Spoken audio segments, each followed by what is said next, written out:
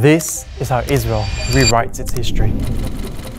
The Arabs said there can't be a Jewish state. You have no right to be here. Wrong. Netanyahu completely distorts Palestinian sentiments. Instead of saying you have no right to a Jewish state, Palestinians are simply expressing you have no right to take our land and deny us self-determination. We decided to establish a state in 1948, and we said everybody can live here. Wrong. Netanyahu sanitizes history and completely ignores the ethnic cleansing of Palestinians that took place in 1948's Nakba. Israel was built on the dead bodies of 15,000 Palestinians, 78% of stolen Palestinian land, the removal of 1.9 million people from their homes, and the destruction of 530 villages and cities. The Arabs were the colonials, the Jews were the natives dispossessed. Wrong. Historian Bernard Lewis noted that during periods of persecution in medieval Europe, many Jews sought refuge in Muslim lands.